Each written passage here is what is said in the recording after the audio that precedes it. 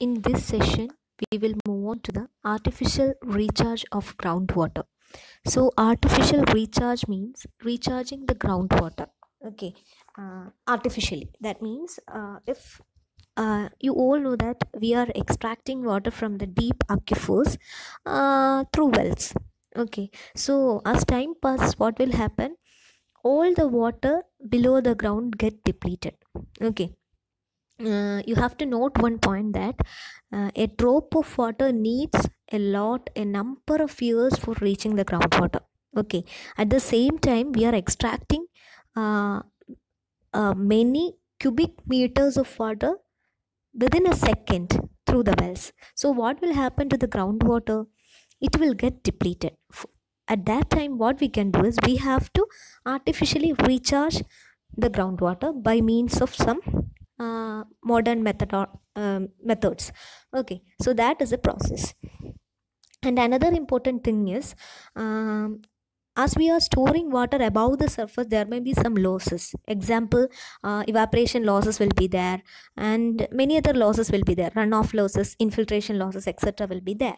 So if we are storing water beneath the ground, then there will be less number of losses, and also the water will be more pure than that of surface water, because it is filtered through many layers of soil, and it will get purified when it reaches the ground, so it will have more purity. So because of all these factors, we are promoting artificial recharge.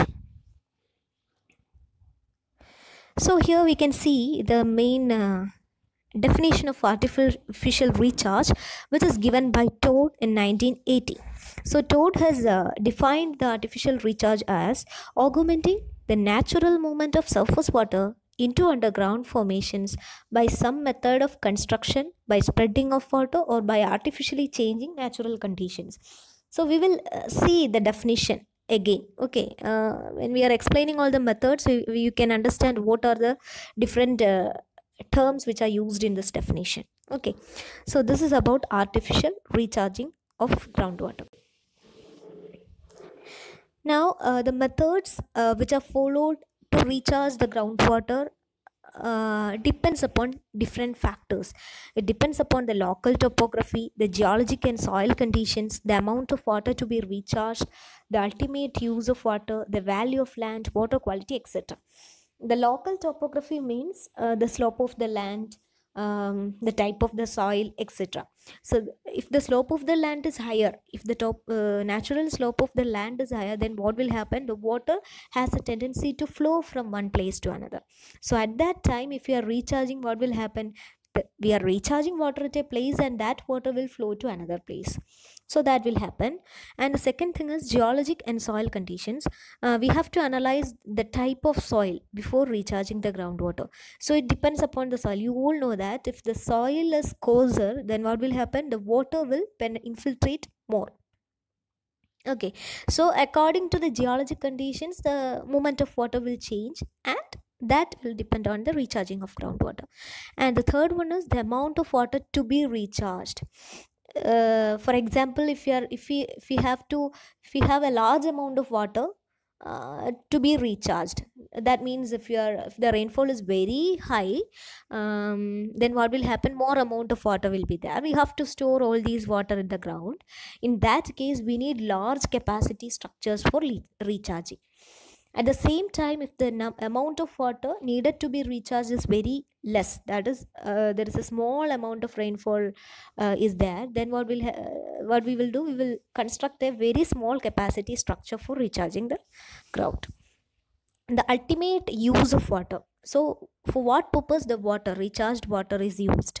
So that also depends on the type of that also is a factor which depends on the type of recharging structure which is chosen, and the value of land, and the water quality and climate. All these parameters affects the type of the method we have chosen.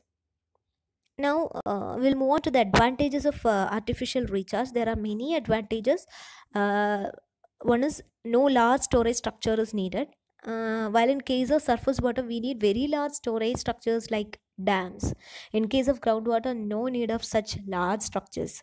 We only need small structures like wells.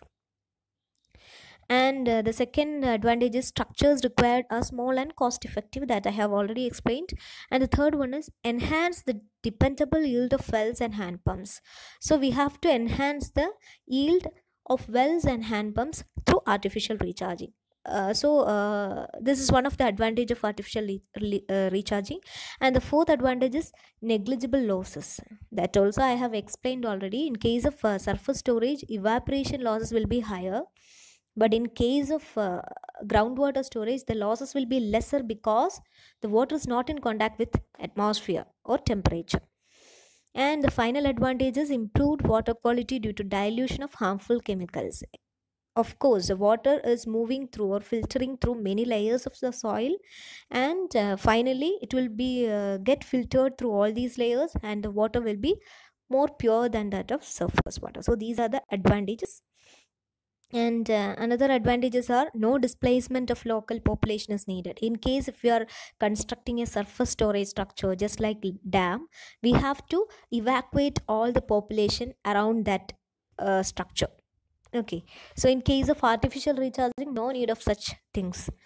Reduction in cost of energy for lifting water, that is one advantage, and it utilizes the surplus surface runoff which otherwise drains off. So these are the main advantages. Now there are many methods of artificial recharging. Generally they are classified into two methods: direct method and indirect methods. So the direct method are of again two types: surface method and subsurface method. We will see in detail all these methods. Here you can see there are mainly direct method and indirect method.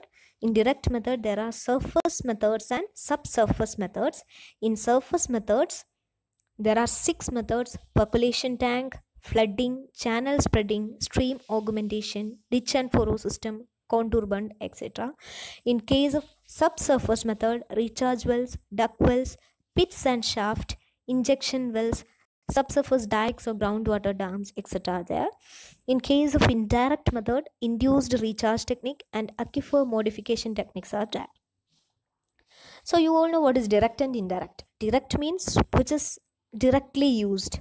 Indirect means which has an indirect impact. Okay, in case of surface and subsurface methods, surface methods are in case of surface method, we are constructing some structures on the surface for augmenting the groundwater. In case of subsurface method, the structure will be under the ground, or we are constructing some or methodologies or some structures just below the soil in order to augment the groundwater.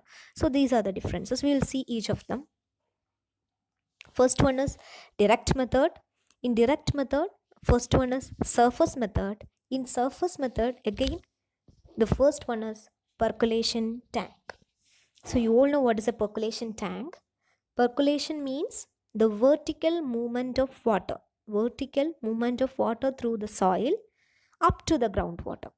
It is somewhat equal to infiltration, but infiltration will be only up to the root zone of the plants, whereas percolation will be up to the groundwater. So that is the difference. So percolation tanks are the tanks or dams which are constructed without any lining at the bottom. Okay, there is a lining, what will happen? Percolation will not occur. In case if we need the process of percolation to happen, we have to remove the lining. We have to not provide any lining at the bottom portion. If we, so such a dam is known as percolation tank. Okay, it is very effective in alluvial area as well as in areas with hard rock. This method is very useful in providing continuous recharge after the monsoon. If in monsoon season and in rainy seasons, what will happen? The water will be continuously filled in the percolation tank, and it will be continuously percolated down the earth. The second method is flooding. Flooding is just similar to that of percolation tank. In this case, we can see a figure here. So here there is a diversion, there is a river flowing. Okay, just assume a river flowing, which is shown at the bottom. That is a river, and at a point we have given a diversion structure. The diversion structure is used to change the what is that path of the river, just to change or divert the path of the river. So the river is a portion of the river is diverted to a sedimentation tank, where all the sediments in the river are sedimented or deposited at the bottom, and the remaining water, that pure water, is allowed to move to a recharge basin. The recharge basin is surrounded by some structures, okay, in such a way that the water will be get ponded in that basin. Okay, so here in the recharge basin, what will happen, the water will be ponded. Whenever the water is ponded somewhere, what will happen, the water has a tendency to move downwards or infiltrate or percolate. So that is the principle used in the method of flooding. We are increasing the time for we are giving the water some time for getting infiltrated. And the third method is channel spreading. This is another method. Here you can see a figure. So this is a river. In that river you can see L-like structures. So that L-like structures or bunds are constructed in the river. What is the purpose of this? If there are no such structures in the river, what will happen? The water will flow straight and it will finally reach the destination, wherever it is a sea or ocean or something else. Okay, at that time the water will just flow. And if you are creating such L-like structures, what will happen? The flowing path of the water, the travel path of the water will get increased. The time that what will happen, the water will get more time to pass through the river. When it gets more time, what will happen? The water will have again the tendency to infiltrate. So here we are giving more time to the water to get infiltrated. So that is the principle of channel spreading. We are giving the water more time to infiltrate. Now the fourth one is stream augmentation. In this case, what we will do is we will collect the seepage water. Seepage, what do you mean by seepage? The horizontal movement of water below the ground. In case of dams and all, what will happen? If there is a leakage, there will be some leakage from the side walls below the ground. So such type of horizontal movements below the ground is known as seepage. So in case of a stream augmentation, what we will do is we will collect this seepage water, and it will that seepage will be used for natural recharging. So we can just read the sentence: seepage from natural stream or river is artificially increased by putting some series of check dams across the river or stream. So the seepage is increased and it will be collected for recharging the groundwater. And another system is ditch and furrow system. In this case, the similar principle is used like in what is that channel spreading. Okay, so here what we will do is, in some places where there is in some topography there will be uneven terrain. That means some hills will be there, some slopes will be there, some depressions will be there. Like that, uneven topography is there in some places.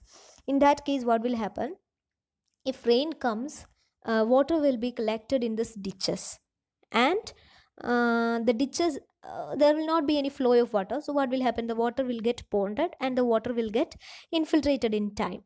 So this principle is used in this ditch and furrow system. We will make some ditches and some furrows at places. So inside the ditches, if the rain comes, the water will be collected and the water is allowed to get infiltrated. So this is the principle used here. And there are different kinds of ditches, mainly two: lateral ditch pattern and dendritic pattern. Okay, so in the lateral ditch pattern, it will be just like the herringbone system in your drainage. Herringbone system. So there will be a central channel and many lateral channels will be there, which are coming in a parallel lines, which are designed in a parallel lines. So that are known as lateral ditch pattern. And there is another one, dendritic pattern. Dendritic pattern means it will be just like the branches of the trees. So there will be a center channel, and both the sides there will be branches like the branches of the trees. So it will not be parallel or straight line. Okay, it will be just like curved lines, curved small channels. So that is dendritic pattern. Now another one is contour pattern. You all know what is a contour. It is the line joining equal elevation points. So the ditches which are formed along the contour of the area is known as contour. So I mean contour ditches. So such type of ditches are formed to allow the water to get infiltrated. Okay, so this is the thing. And the final one in direct method, surface method, direct surface method is contour bund. You all know what is a contour bund. We will form some bunds along the slope of the hills. So what will happen? The water will be collected at the upstream side of these bunds, and that water will be given some time to get infiltrated through the bund or through the soil. So that water will be collected as groundwater, and it allows the recharge of the groundwater. So now we will move on to the subsurface methods. There are many subsurface methods. So all the things that we have seen now is above the surface. Okay, now we are moving on to the subsurface methods which are used to recharge the groundwater. The first one is recharge wells. So these are just like wells. Okay, the similar to our duct wells, our tube wells, etc. can be used as recharge wells. In summer season and all, what will happen? All these wells get devoid of water. In that cases, we can use these wells for recharging groundwater. Okay, so abandoned tube wells can be used for recharging water into the aquifer. So here you can see a figure of recharging the well. Here in natural cases, what we will do is, you can see the cone of depression here. In natural cases, the cone of depression will be an inverted cone. In case of discharging, the cone of depression will be an inverted cone. In this case, you can see the cone of depression as a natural cone. It is not inverted because this is a recharging. This is the cone of depression for a recharging well. Now the other subsurface method is a duct well. So duct wells can also be used as artificially recharging structures. Similar way. Okay, it can be used in a similar way. And the third one is pits and shafts. We will explain. I'll explain it with the help of a figure. In case of recharge pits, the diameter of the pit will be higher. We will make a pit first. The diameter of the pit will be higher and the height of the pit will be lower. And what will happen? The water will come inside the pit and it will be allowed to infiltrate. In case of recharge shaft, there will be small diameter holes with which has higher depth. So such type of shafts are used to recharge deep aquifers. Okay, small diameter and higher depth. So this is the explanation of this one. And the second one is injection wells. Not second one, the fourth one. Fourth one is injection wells. Injection wells is nothing but, in all the above cases, we are not forcing the water. We are just using the gravity flow of water for recharging the groundwater. But in this case, we will use a pump to inject water into the aquifer. We'll use a pump, a high, high force pump is used to inject the water into the aquifer. We are forcing the water into the aquifer. In all the above methods, we have used the just gravity flow of water. And the next method is subsurface dikes of groundwater dams. I can explain it by use of a figure. So here you can see there is a terrain, an uneven terrain having a slope. So in this case, we will what we will do is, at the bottom of the slope, we will just make a hole and we will fill it with some impermeable materials. So in that case, what will happen? Water from the top of the hill will move down and it will be restricted at the point where we have filled the impermeable materials. So what will happen? When the flow is hindered, the water will have a tendency to infiltrate. So like that, the water will get infiltrated into the ground. Now we will move on to the indirect methods. There are two main indirect methods. One is induced recharge. Induced recharge means I can explain it by means of a figure. Here there is an open channel. I mean an open channel or a river or anything, and in the close proximity of the open channel there is a well. So we need the water in the open channel to recharge the groundwater, because when the water is stored above the ground, what will happen, many losses will be there. So when we need this water in the ground, not on the surface, we need that water in the ground. So what we will do is, we will induce the recharge. How we will induce the recharge? There is a well nearby this water source. We will pump out maximum amount of water from the well, okay, at a higher rate. That water we can use for irrigation, domestic purpose, etc. So when we pull out all the water, when we extract all the water, what will happen, the bottom of the well has a tendency to suck the water from the nearby surfaces. So it will suck the water from this ground, and it will recharge the bottom portion. It will suck the water from this river or this water source, and it will be given to the ground bottom portion of the well. So the groundwater recharge occurs indirectly here. And another method is aquifer modification method. In this case, what we will do is, we will modify the aquifer. We will increase the capacity of the aquifer to store the water. This is an indirect method of recharging. So for that, we will use many methods: bore blasting, hydrofracturing, well jacket, fracture seal cementation, pressure injection, grouting, etc. will use. So first one is bore blasting. In this case, we will blast the aquifer. What happen when we will blast the aquifer? The fracture velocity, I mean the fractures in the aquifer increases. When the fractures in the, if the aquifer has a hole, I mean if it is an unconfined aquifer, what will happen when we blast the aquifer? The unconfined portions, that is that impermeable materials will be destructed. So at that time, what will happen, the capacity of the aquifer increases and more water will be extracted from the aquifer. So that is the case in bore blasting. And the next one is hydrofracturing. Instead of explosive, we will use the force of water to increase the capacity of the aquifer here. Water is injected at very high pressure to widen the existing fracture of the lock. And another one method is well jacket or jacket well method.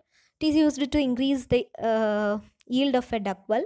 In this method, the effective diameter of the well is increased by drilling small diameter holes around the well in a circular pattern. So there is a well without any ceiling.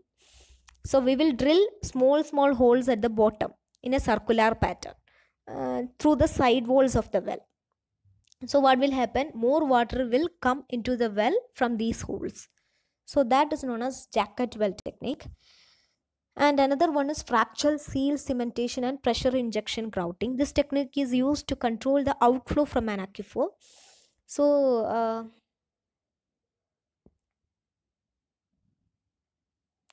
in case if there are some fractures in the aquifer, at the surfaces. For example, in some cases you can see some springs.